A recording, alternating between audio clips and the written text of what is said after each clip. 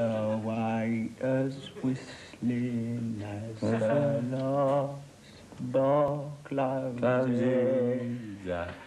La-dee-la-da-la. The smells of roses. The ghost of you. Clean.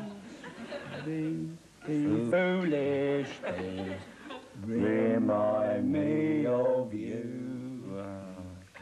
They don't write lyrics like that anymore.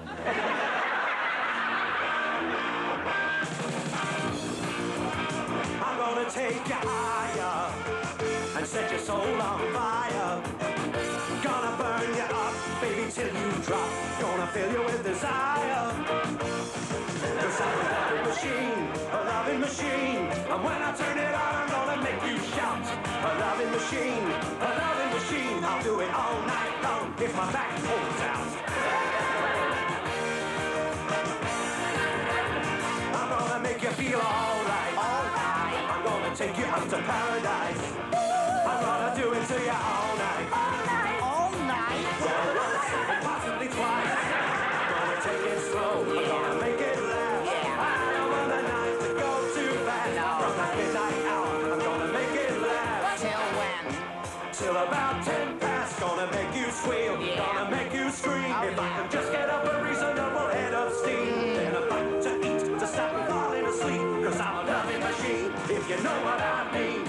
Don't worry, I know what you mean.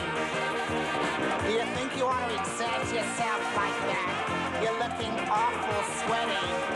I'm gonna take you higher, Higher, and set your soul on fire. liar. But we'll cross that bridge when we raided the fridge. Cause I'm a sandwich machine, I mean a loving machine. If I don't have to get up early, Loving machine. when I've had a glass of milk, He's a loving machine. if I haven't got a migraine, A loving machine. as long as you don't laugh when I'm naked.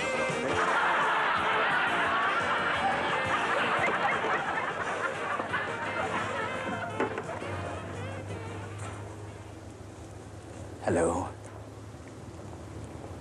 I'm Joanna Lumley.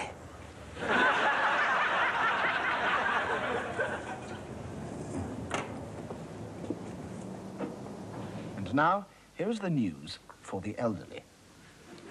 Hello?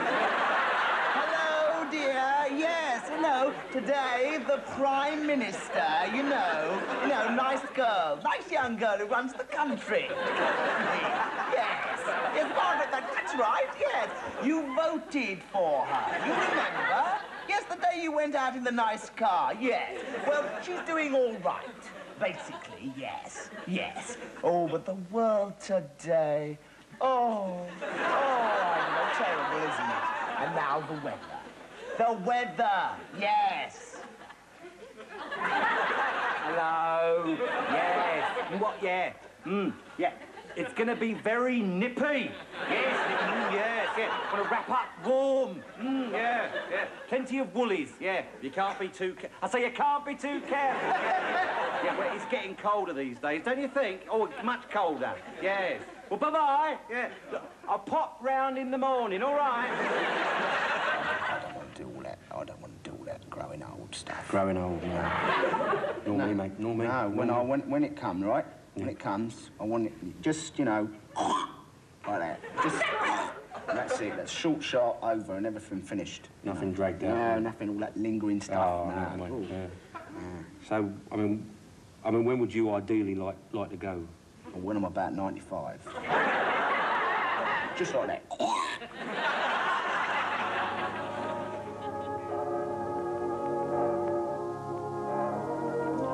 Tomorrow night on BBC Two, the start of a new 16-part classic serial. D.H. Lawrence's moving novel of the Depression, God's Good Earth. Gone. He's gone. My Stanley. Hey, Mother, let me take his place. What use are you? What kind of man are you compared to it? D.H. Lawrence's God's Good Earth, starring Benny Hill.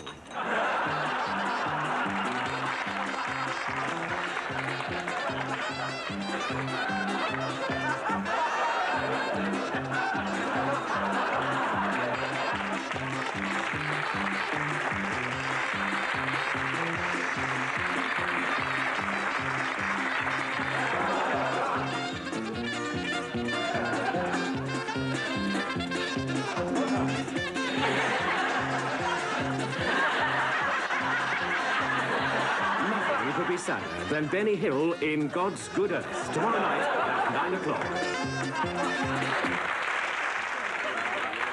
I went down to Harley Street yesterday. Oh, yeah? Yeah, down, you know, where the clinics are, innit?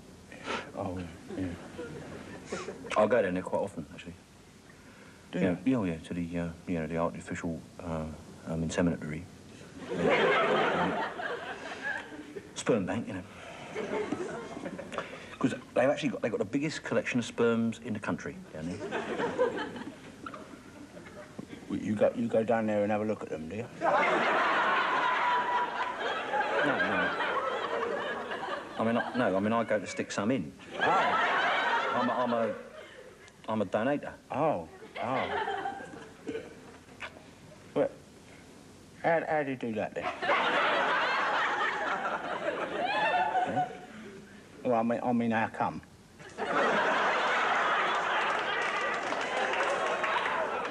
No, I mean, how does it come about that you go down there then?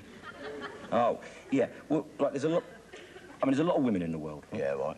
Yeah. And a lot of them, for various reasons, Yeah. they can't get pregnant. No. See, because their husbands haven't got it in them. See.